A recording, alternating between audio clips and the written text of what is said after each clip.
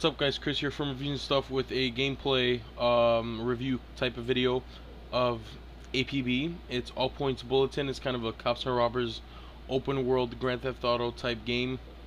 As you can see, this is my character. I'm wielding a pistol. I also have a sniper rifle.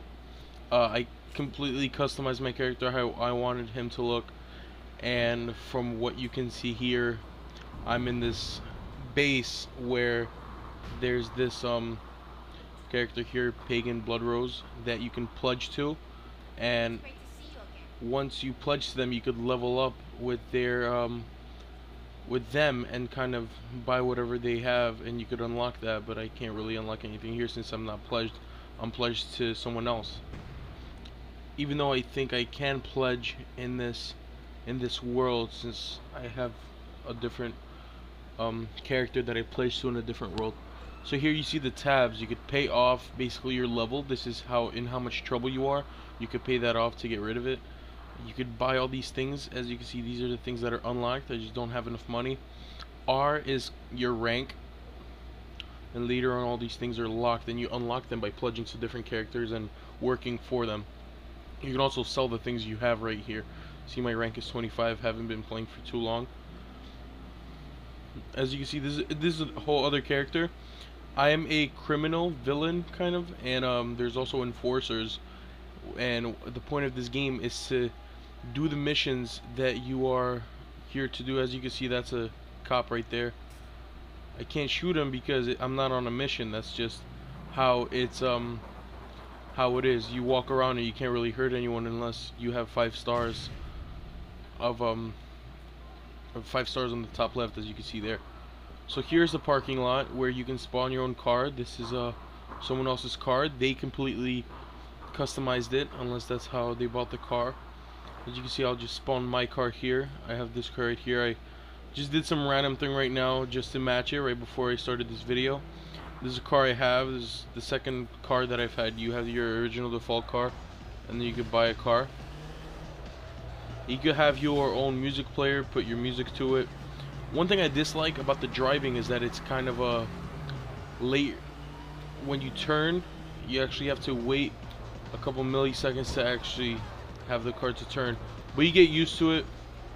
As you can see, I'm already used to the turning, and it all depends on the cars. Some cars are faster, some cars are slower. See, these are other characters right there, probably on the mission.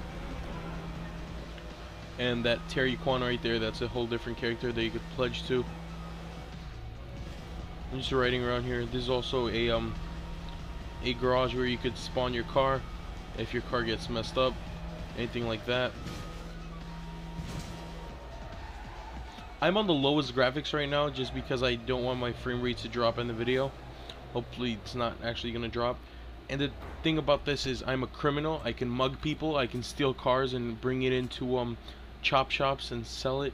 See, is that a cop right there? Nope. Because if I do get caught by a cop, I can actually get shot at. So I'm just gonna mug this guy right here. As you can see, I kind of scare him a little bit, and I'm gonna get some money for that. And he might, well, this guy didn't, but he might drop some items like cell phones or jewelry, and with that I could bring it to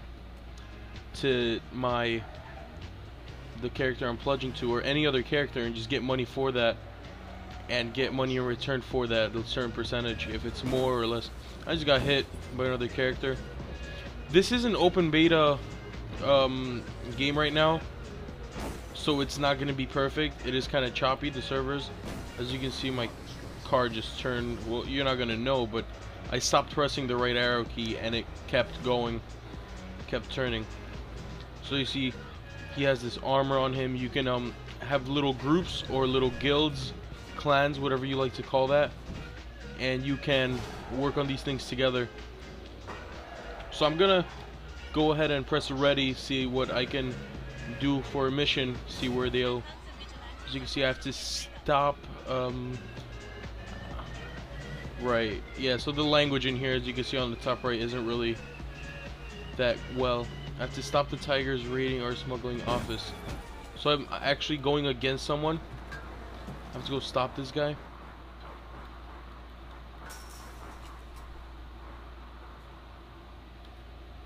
Okay, so he's not here yet. What I have to do is I have to wait for this guy to actually come. What I usually do is I sit in a corner and kind of camp the area and listen for his car. I think that's his car right there. Yeah, you can see him on the map. If he sprints or anything like that, you can actually see that on the map.